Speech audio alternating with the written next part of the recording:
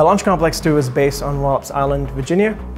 It was strategically selected to be in Virginia, again, primarily because of its low activity.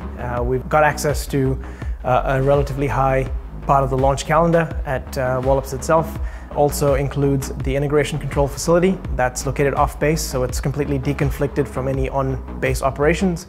The ICF is a one-stop shop. It's the place where we integrate our payloads onto Electrons, as well as house the local operations team to command and control the launch. Having built multiple launch sites in the past, we certainly have the ability to set up shop really anywhere on the planet. We've been able to navigate the local regulations and meet all the compliance requirements, as well as do the infrastructure, get the engineering done in record time. So you can't have launch and spacecraft operations without a network of ground stations. We own and operate some of our own ground stations, as well as have a strategic partnership with KSAT that gives us ability to get data from launch or space on demand.